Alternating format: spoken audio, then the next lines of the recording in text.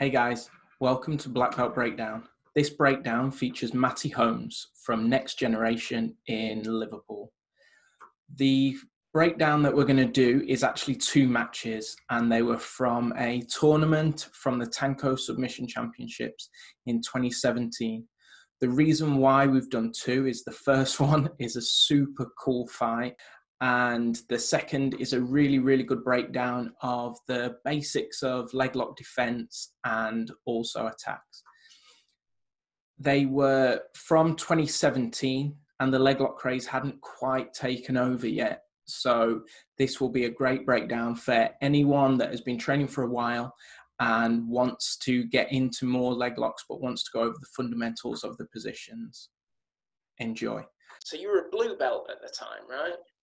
Yeah, I was a blue belt. You'll notice with a lot of my matches, by the way, you'll watch me pacing up with it. I feel like, I sound like a bit of a weirdo. I feel like I'm marking me territory like a wild animal sometimes. It sounds sad, but that's like something I like to do to get in the zone.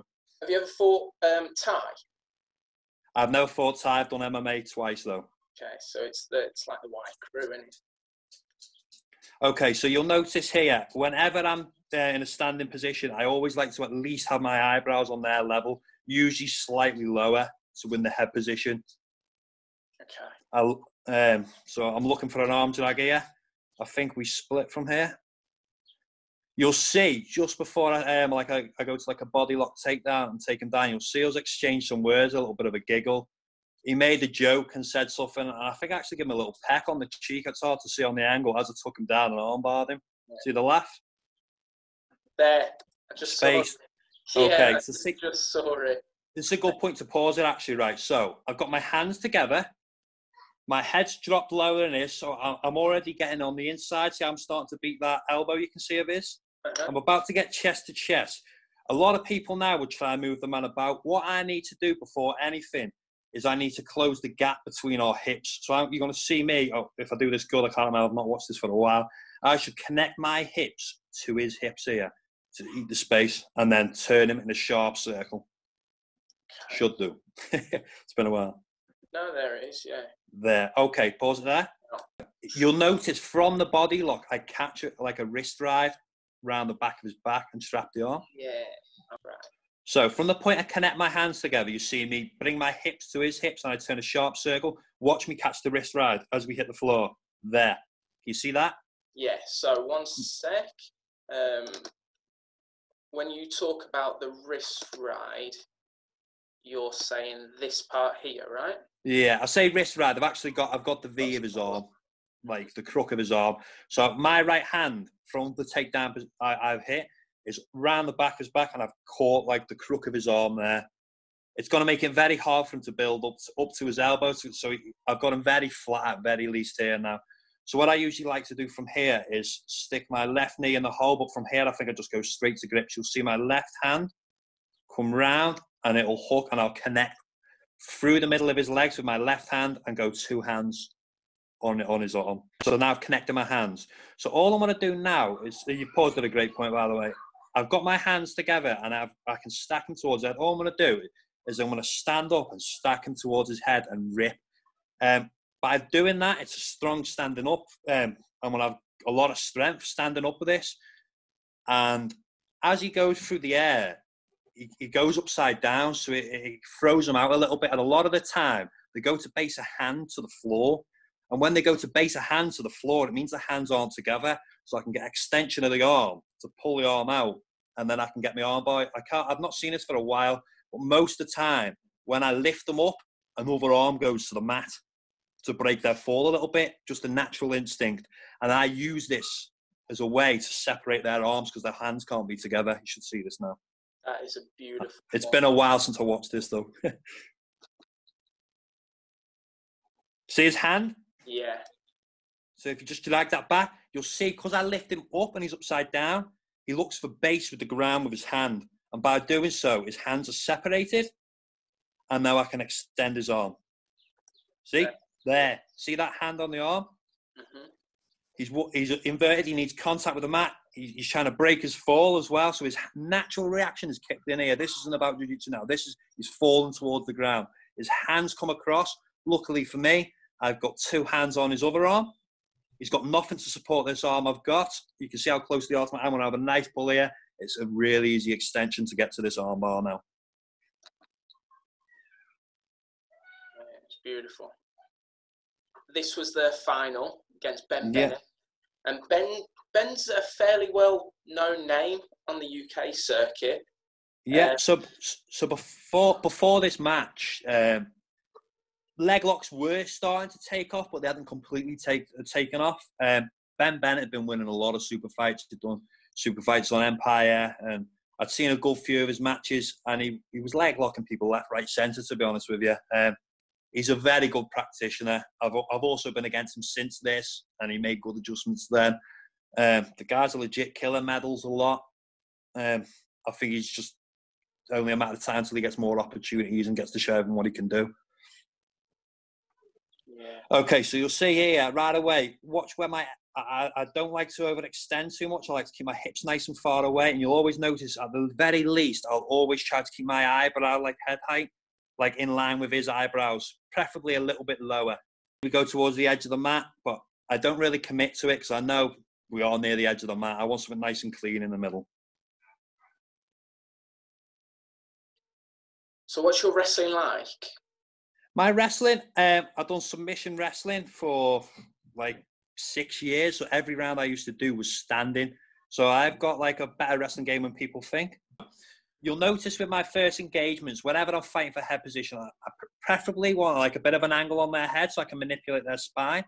But I always like to keep my eyebrows at least in line with their eyebrows, usually lower. So I've hit an arm drag there. Mm-hmm.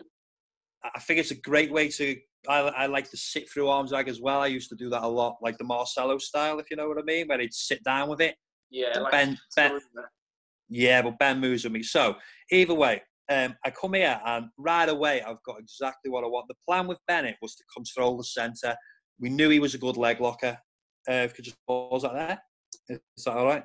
Yeah. So the plan was to hold the centre. I wanted to dominate the centre, but also not overextend my body. So you'll notice the whole time, unless I've got solid grips on upper body, I don't try to force the upper body grips. I'm happy to sit in like this quarter knee slice. I don't know if that's the right name for it, but yeah, I know what I mean. So, yeah. So I like to stay nice and low, so all my weight is back. It's distributed through my into my hips and through my legs. Because if my head comes up and higher, or my head comes higher than his, my legs become lighter. I'm easier to be elevated. So right away, I've landed with the central position. I like to play this knee slice position a lot, simply because it helps me dominate the centre. It's a great way to counter leg locks. It's also a great way to do your own leg locks. Okay, so there's a little bit of a feeling out here. As you can see, I'm just looking for a couple of upper body grips. If you'll notice, I'm constantly keeping my weight back. See, I've got a little bit of a grip. I'm not happy with it, and I'm not willing to commit. I want to keep my weight on my hips. The main thing for now is make sure he doesn't get underneath me. Okay, I go for a little back attempt, and we reset, and I'm back to this knee slice position. You'll notice, if just pause it a second, a really good defense to leg locks is controlling the center is one, because it gives you the options to attack legs, plus it also, defensively, it's a pretty solid position to hold the center. Also, if you can keep your knees close to your chest, it's really good defensively for heel hooks in general. Your legs are strong, your legs stronger once it's nearly your chest. And this doesn't always have to be, I have to bring the knee to the chest. I can bring the chest to the knee as well. So you'll notice I'll always be in this, while I'm in this like half position, you'll notice my chest will stay close to my knee, or vice versa. This is to stop him manipulating my legs, if you like. You'll see people use this off the back as well. Some people will play like an open guard. If your legs are quite extended, they're weaker, and people can move them around and then enter in legs. If you keep your knees almost glued to your chest, you're going to see the amount you get hit with leg locks dramatically reduce. And that's just for a defensive matter, like a way to play defense. It's not all about like the actual like defense strategy. Part of that can be part of your strategy, as like yeah. Yeah. When you talk about controlling the center, I just want to clarify what you mean. Okay, so in between his imagine like my leg is literally in between his legs. Mm-hmm. Do you see what I mean? So my foot is in the middle. If I was to like imagine I'm standing over him, if he can have his feet inside my legs, he's got to be able to go into a lot of these saddle entries, might be outside heel hook, these kind of attacks. So if I can hold the center, you're going to see my opportunities for legs are going to be much higher, and he's going to have less opportunities to go into my legs. Okay. So it's the inside space. Yeah. So see how I'm dominating the center. You'll always more or less see in this match, my shin at least will always be in between his legs. You'll notice sometimes as well, if you just pause it there, I'm constantly wary as well about him reaching for in this, so it'd be my left leg here where we pause this. If he can get his hands together under that left leg and like bring his chest towards it and possibly getting under the leg there, yeah. So whenever I feel like he's going under, it's about keeping nice and low. I can keep nice and low, keep my weight in my hips still, so my hips are still heavy, and my head can act as a block, and you may well see that a few times as well, just to block the pass so he can't come under. I'm looking to tie that wrist off. I've still got that armbar on the back of my head always. Okay, can you see how I'm forcing the knee slice all the time? I'm never overcommitting or rushing. See how I've got I've got a knee shield in front of me, and even when it goes out of the way, if I've not got proper upper body control, I'm not willing to rush to give. I'm happy to just sit in this nice position, sit with my leg in between his legs. That originally what I was maybe thinking I could have a little scramble to his knee, but it kind of reset. You see here? I'm coming under this leg. So see how my chest comes nice. My chest will stay nice and low there, and I'll either block his head or put my head in front of it. I can't remember what I do quite here. But see how heavy I am through his hand as well. See the space between my heel and my own ass? Yeah. Okay, so now I've got some sort of upper body control. So once I pass, it's all about keeping connection with his hip. If you pause this here a sec. So now I've got him pretty flat. I need to keep connection with his right hip, whether it's my right hip to his right hip or my knee. You'll notice I'll monitor that space the whole time. The second I let him create space there and he can turn onto his right hip, he can bring his knees in and get some sort of regard active. You'll see me go to step over his head a few times. I blame Daniel Strauss for this. I've seen him at a submission on EBI. He did a little breakdown of it, and I tried it in the gym, and I was catching everybody out with it. So I just thought I'd try it a few times. What for? It was like I think it was a little key lock. I can't even remember how to do it. I've got a rough idea how to go to it. The important thing I'm doing here, you'll notice how I absolutely smother his right hip. Whether it's my hip or the knee, I've got to be extra conscious of that. I can't afford to let him get an easy regard after passing.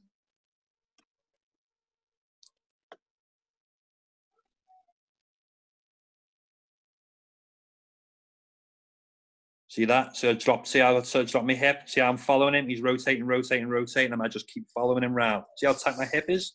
Yeah, so you see the way I rotate my hip out there? It's either got to be the knee or the hip constantly in contact. He's scrambling just to buy space, and I'm just micromanaging it, adjust, follow him, eat the space.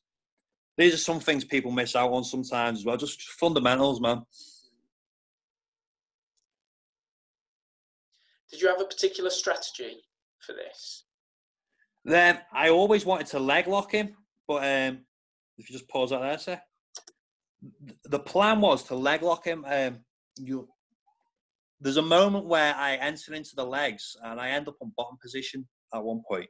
I got a little, to be honest with you, I didn't attack him confidently because he was the guy who was leg locking everybody at the time. I knew I had good leg locks, but this guy was proven leg locks in competition. This was my first opportunity to go leg lock someone in competition as well. So this is the first time I got let off the leash with heel hooks, so it was pretty cool. You'll notice here where I've stopped, I play this position quite a bit. See how I'm in like a quarter mount? Mm-hmm. I like this because I don't get to do it in this match, but if I can switch my knee to the other side, I can do like a quarter mount, step back into the heel hook, what you've seen. Also, it pins his hips a lot, so he can't move too much. So I usually like to play these little in-between positions sometimes. I regularly sometimes put my foot in there and put myself into these positions. And what you mean is knee slide across to that side, and then with your left leg back step.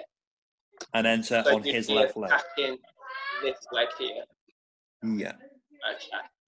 I don't actually get this going this way, but this is always like, and usually, even if they defend that hard, you can sometimes get the pass to that side as well or finish the knee slice. So I play this position quite a bit. I can also hold mount pretty good from here. And I feel like it really limits their movement. Yeah, it's a great position. It gives the chair sit back take as well. Okay, can you see how, even though I'm in like this back into this knee slice, my weight is nice and heavy on my knee. My right knee is still close to my chest. Okay, so if you just drag that back. Okay, so you're going to see a revert, you're going to see him invert now, and like invert a little bit and regard. You'll watch the first thing I do. I have to go back to fundamentals. I have to make sure he's not got an angle on me. The line of my shoulders is good, or hips are square, and I posture up so I'm not broken down.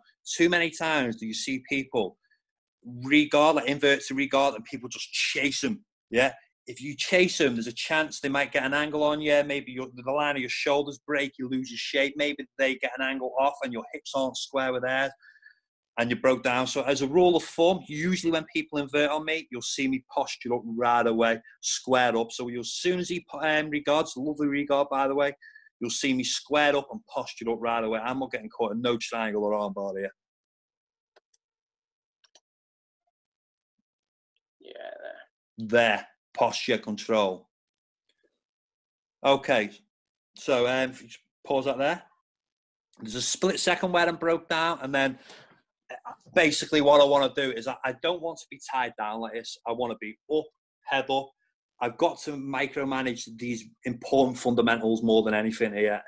So I need to make sure the line of my shoulders is straight, and that could mean even like slightly offset shoulders. People can force triangles and arm bars from there. The better the level guys are, the better they will be able to work off smaller offsets in your shoulders. So I like to keep my shoulders nice and square. I'll also, whenever the angle's off from me, because you'll know if you ever play full guard, angles are everything for a full guard player. So every time he angles off, you'll notice I just adjust. I follow him around, my hips constantly square, and I make a solid attempt to keep my shoulders as straight as I can. Whenever I can, I fight posture. You'll see a few times I go into his armpits with my arms. I don't overstretch my arms and break the line of my shoulder. I'll keep the line of my shoulders straight the whole time. I've got to keep this shape, or I'm gonna run into problems. So you'll see, there's a little part where we end up in guard. You'll see me making sure I've got square hips to him, square shoulders, and fighting for posture. Was he going for a wrist lock there? What's that, sorry? Was he going for a wrist lock there? I think he goes for one or two wrist locks in this. He hasn't got any control of the elbow, though, so there's nothing to worry about. Quite flexible wrists. So the main thing I'm doing here is maintaining square hips, square shoulders.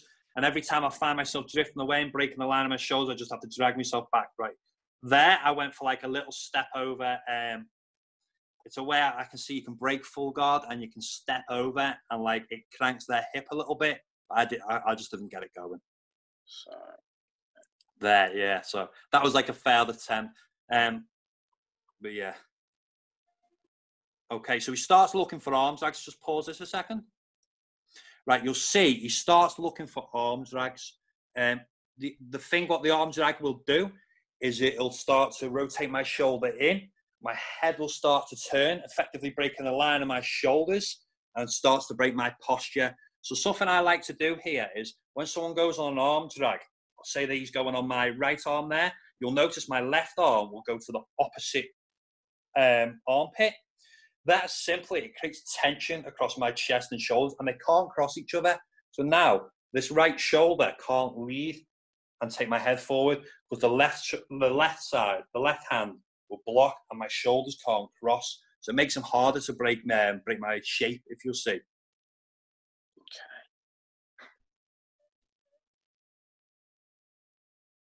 Can you see? You'll see, you might see that a few times. I'll always go. So if his arm's dragging, he starts to pull this in, you'll see me go to the opposite side. I think you'll see that a few times. So what I'm looking for here is just to shut him down.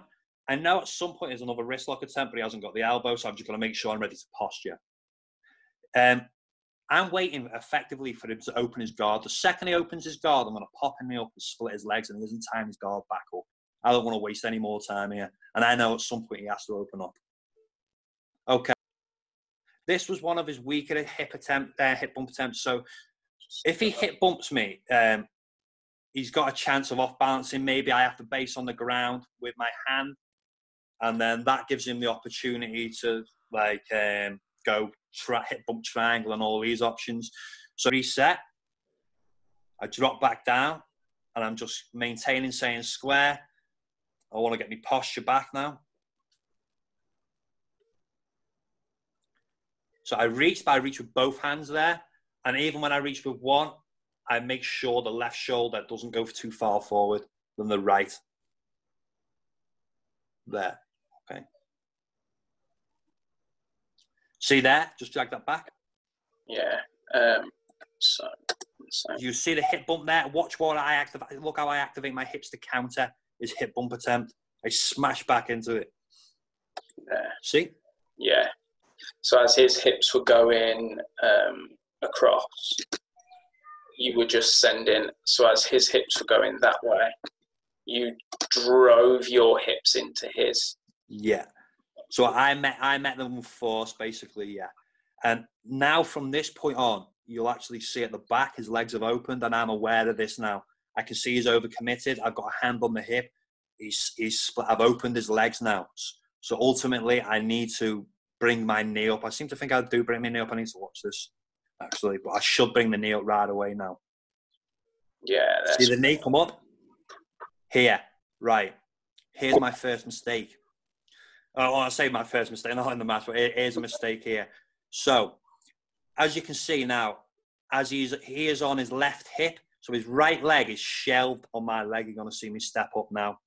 I should have maintained that knee and pulled it tighter to my hip, but you'll see it's a little bit loose. I tried to maintain the knee a little bit too late. I should have maintained the knee here, but you'll see now as you play it a little bit, I'm just a little bit shallow, and I tried to come back after it. See here? Yeah. I think I do come back for the knee, but I'd left it a little bit too late. Yeah. Here, there.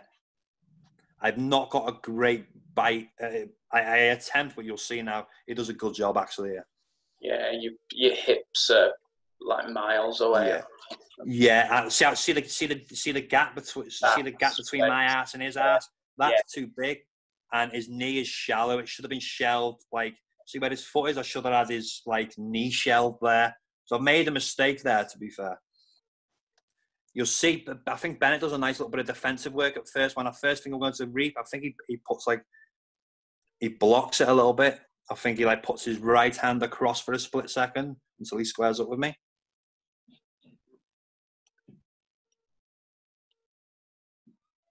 Okay, see how his arm's blocking me? See how his elbow is near his own knee? That kind of blocks me coming over the top of the reap. And if you just drag that back.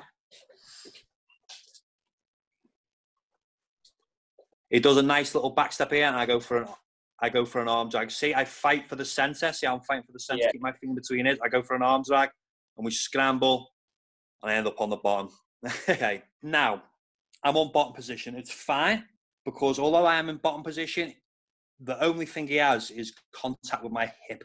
He has hip-to-hip contact with my hip. He has no upper body control. And so what I do now is, rather than gripping onto him and trying to squeeze him and pull him on top of me, what you see a lot of guys coming up do as well, sometimes it's better to just have a frame in between you. In this case, I go for a low frame. I put my hands near my hips. I don't overextend my arms, because I don't want him to win an underhook and get proper upper body control. You'll see me, as soon as he takes side control, I don't like to feel where he is. So you'll see me shake a little bit to make sure I've got my hands in good position. because I basically want to load him up because I'm getting ready to explode. Right, so you'll see he's a little bit low, so I just shake him a little bit. See how I just bring him a little bit higher? My hands are down the whole time, and I'm not willing to open my elbows. I don't want to give him upper body control.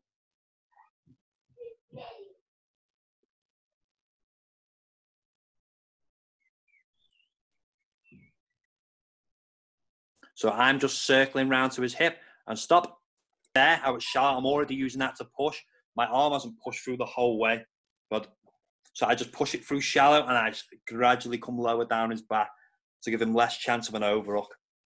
That's really interesting. So what you're saying is, rather than you're happy with the wrist being there rather than the elbow.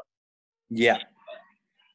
Really interesting. And that I like to go really shallow with it. Basically, so he's the position he is in now. He's he's committed. He hasn't got. So as you've seen before, I shook him. As you've seen where I shook him up, and I just got him a little bit higher on my body. But I knew he didn't have upper body control of my body because he didn't have proper grips.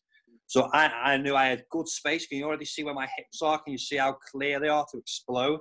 So now I just go for a shallow underhook, and I try to my best to keep it as shallow as I can, so he can't really get any overhook to drive back. Do you get what I mean? Yeah, that's really interesting because I look to come up onto the single. When I this escape, I come up onto the single leg. Or then I can work my way back into half guard. But yeah, so using that as a strategy is... Yeah, and by that's all I need. So that's nice and shallow. But I can use that to help me turn in. And right, so now I've turned in, I'm nice and low on his back. So now his hips are higher than mine, his head is past mine. So he's very light now. He hasn't got any real control of my body, but I'm in between his legs now. Can you see how my shin is in between his legs? Yeah, there. And he's, well, not effective. He's got nothing between you and his legs. Yeah, so he would find there's no chance of him really digging back with his left hand and getting an underhook. His only option really is to scramble out. He can base on the mat, but either way, I'm under it. So he's got a scrambling chance now. But as you can see, I'm already in a great position. I've got the center. I'm low near his hip, and you're going to see me enter into his legs here. Okay, so now I've entered into his legs on an outside heel hook. What you'll see now is outside heel hooks work better when the leg's extended, by the way, as opposed to an inside. Inside heel hooks work better when the leg is bent. And outside heel hooks, they tend to work better with an extended leg, so when the leg's pretty straight. So his best defense now would most be been to keep the bend in his leg. So I need to try to straighten him out. So I need to try to straighten his leg out as best as I can. But also you'll see my left leg. I'm going to pull. Once I dig for the heel, I'm going to pull. I don't want to pull the heel across me completely, but I force the rotation. I just want to pull the tension. I want to be able to hit through. At the same time, my left leg needs to act as a wedge and like a counter to my hip. So you'll see my left shin will come as a wedge and try to block. So you've got opposing forces through his leg.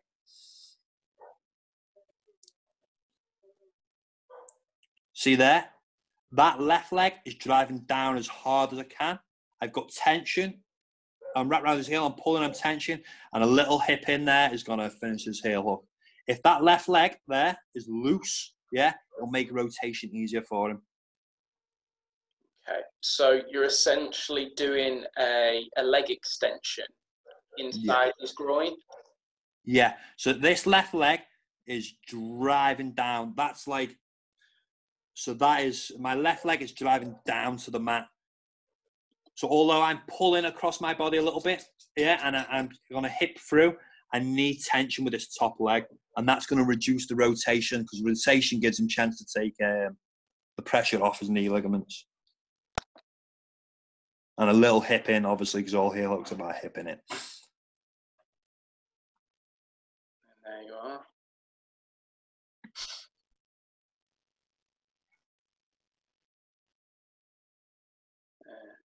I'm pretty pumped by now, and then should be, mate. They were incredible matches.